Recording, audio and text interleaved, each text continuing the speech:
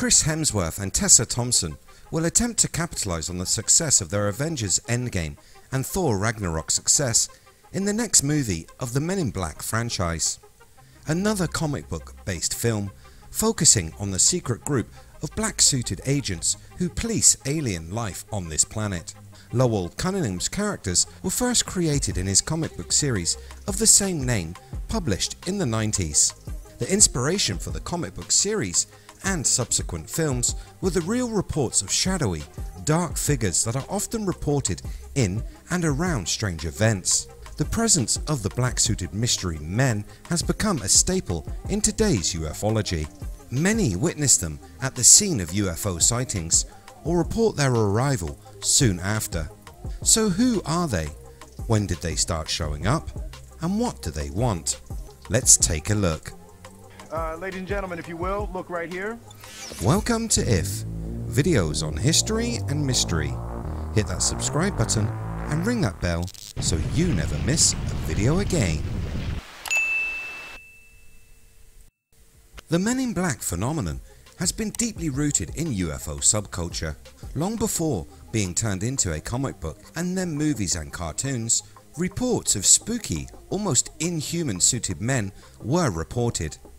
The popularity of these mystery men grew thanks to shows like the X-Files that introduced the UFO conspiracy and in turn the MIB to a wider audience.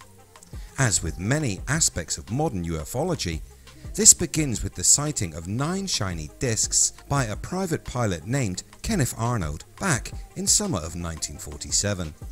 What Arnold saw that day led to the press coining the term flying saucers. This also marked the birth of the legendary Men in Black. Another witness to what was now known as flying saucers was one Harold Dow. Harold had seen similar craft to Arnold that summer. He told many people of his experience and was interviewed by many a local reporter. Harold, enjoying his 15 minutes of fame, was not surprised when there was another knock at his door. After all, it would most likely be someone else wanting to hear his story. Harold was wrong and in for a shock. Standing at the door was a man in a dark suit who promised to harm Harold if he continued to disclose details of his UFO sighting. Harold's sighting, which would later become known as the Maury Island Mystery, was investigated by Air Force officials. On conclusion of the investigation, they declared the incident to be a hoax. Harold did not protest. It would seem the visit from the MIB had the desired effect and silenced the man. But the story was already out, and people around the US and in turn the world began to learn of the visit from the MIB. The dark-suited mystery men permeated popular imagination, and from that point on, accounts of men in dark suits have been connected to UFO reports. Albert K. Bender furthers this story with one of the most well-known reports of the phenomena. Back in 1952, Albert created the International Flying Saucer Bureau. His goal was to document the increasing number of sightings of strange objects being seen. He was looking for an answer to these flying saucers. Much in the same way as MUFON gathers reports today, Bender was amassing a good collection of data and becoming well versed in the odd things happening in the 1950s sky. Soon he received a visit from 3 men in dark suits. They threatened Albert with imprisonment if he continued his research into UFOs. Bender was of the mind that the men who threatened him came from US government, agents of secretive groups sent to cover up secretive government programs. Others believe the MIB to have another explanation. We need to be a little careful here because when talking about this subject there are 2 groups. The first, Men in Black, use no capitals in their name. The second, the M and the B are capitalized, Men in Black. The first group are thought to be human government agents who have been tasked with the cover-up of government secrets. When they are seen, they are said to look human, albeit with a stern look of a G-man. The latter from which the title of the movies and comics was taken, are described as being something else. Ufologist John A. Keel named the MIB demonic supernaturals who behave in distinctly non-human ways. British ufologist Nick Redfern penned a book on the mysterious men in suits. The book is filled with the reports of the sinister and deadly MIB. Witness testimony combines with papers from some of the leading figures in UFO and paranormal themed research to provide an outstanding look at this creepy and disturbing phenomenon. It is a mysterious, macabre and menacing journey into the world of the dark-suited silencers. Nick says that the MIB are often reported as grim-faced, shadow-like characters with shining eyes, and who leave behind an odour of brimstone when they quite literally vanish. They are often described as looking not quite human, their skin resembling plastic.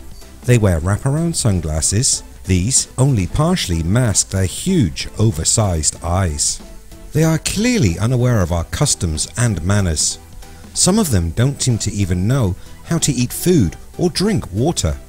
People who have encountered the MIB have fallen sick, a kind of paranormal infection, making them ill after an MIB visit. The MIB are said to be able to place people under a form of mind control, something which compels the targeted person to open the door and let them in, this regardless of the time of day or night.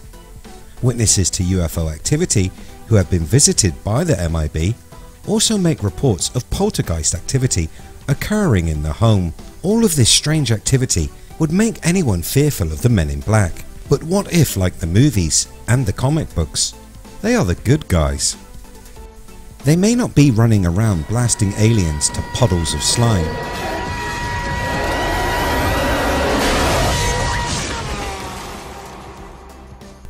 But they may be helping witnesses not fall into a deep hole of obsession with UFOs and the mysteries which surround them. Nick, writing for Mysterious Universe, explains that people who experience UFO sightings often develop an intense interest in the subject. He says how he knew several people whose interest in the UFO subject over time went from being an interest to a full-blown obsession. Paranoia set in. They came to do nothing but dig into UFO issue almost on a 24/7 basis. Having fun, hanging out with friends, going out and having a good time on a Friday night and knocking back a few beers all went out of the window. A couple whose lives were crippled and ruined by ufology, mental illness, divorce, and even a cry for help style suicide attempt. There is something about the UFO subject that now and then seems to provoke negativity and paranoia. This is when the MIB step in. Are the warnings they give people meant as a way of helping people avoid these horrible obsessions? Nick compares the MIB to a man and his dog. The man takes his dog to the vet. The man is helping the dog, but to the dog it's a place of pain, and no amount of explanation from the man can change the canine's mind. The MIB are the man and we are the dog.